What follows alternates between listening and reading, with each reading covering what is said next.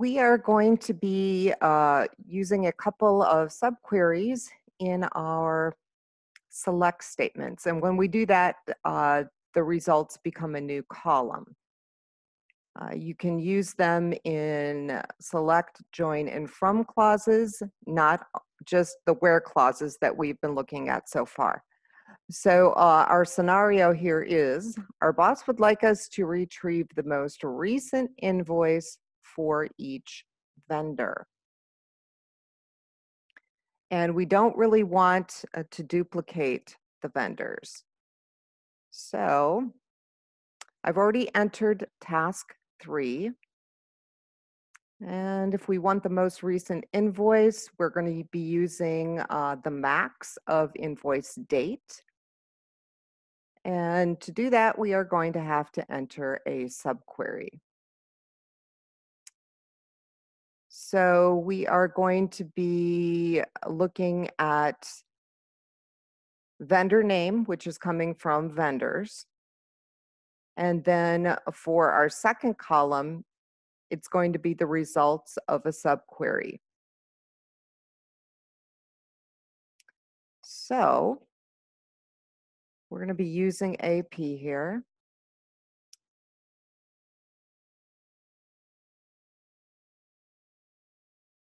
And sometimes with the subqueries, it's easier if we just do like the main part of the query first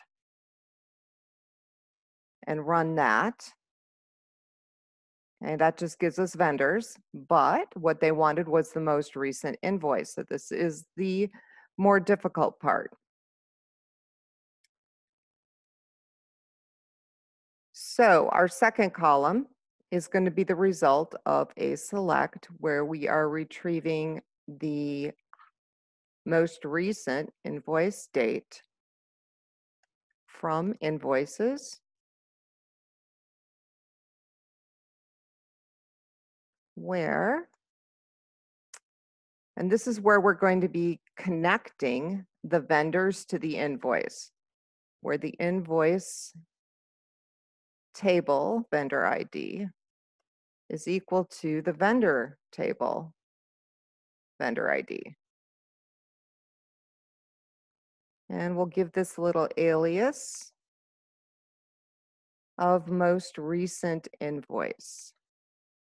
Now, this is multiple words with spaces, so you can either put it in brackets or single quotes. It's helpful if you spell it right.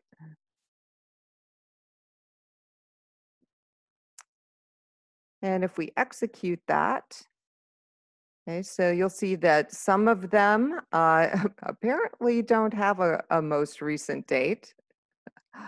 And what we're going to do is sort this because we don't really want all of these nulls displaying.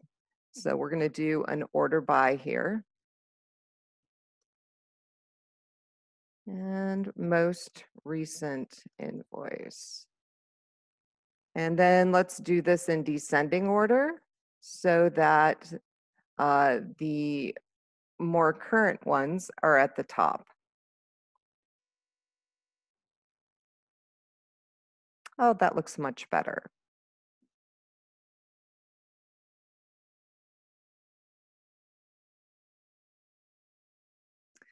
Now, for our next scenario, the boss wants to know the quantity ordered for each product. So we need the quantity, and we're going to want to display that next to the product name.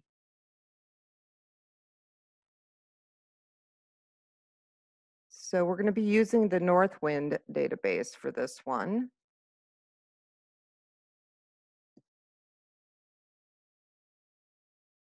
And before I go any further, I'm going to move my closing comment down. All right, so we're going to select the product name. And if you remember in the last query, we did an alias for the subquery. And what we're going to do this time, instead of using the as clause, we're just going to do an assignment statement. So we're going to create a units ordered column, and we're going to set that equal to the result of our subquery, which we will end up putting in parentheses. Okay, and product name is coming from products. All right, so now for the tricky part, the subquery. What we want is to total up the quantity that was ordered. So in Northwind, if we take a look,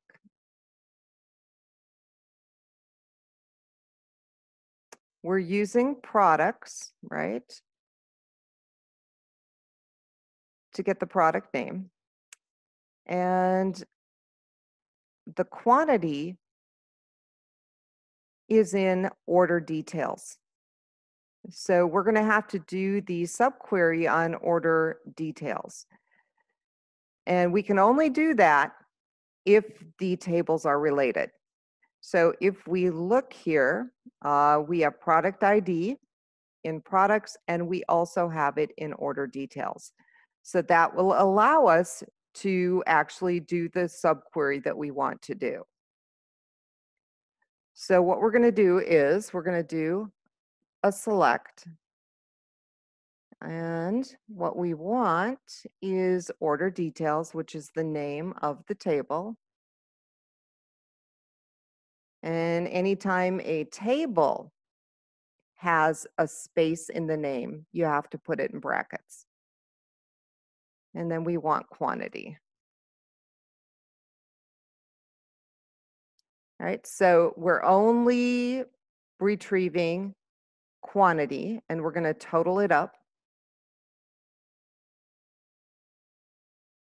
And this is coming from order details.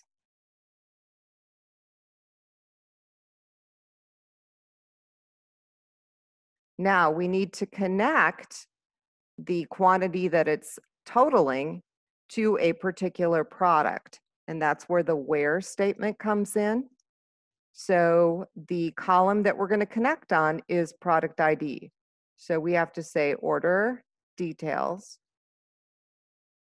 dot product ID equals products dot product ID. Okay, so that's going to ensure that the quantity is only for that particular product. Okay, so we're going to go ahead and execute this. And here it's retrieving product name from products, and we're getting the total units ordered, which is from a completely different table.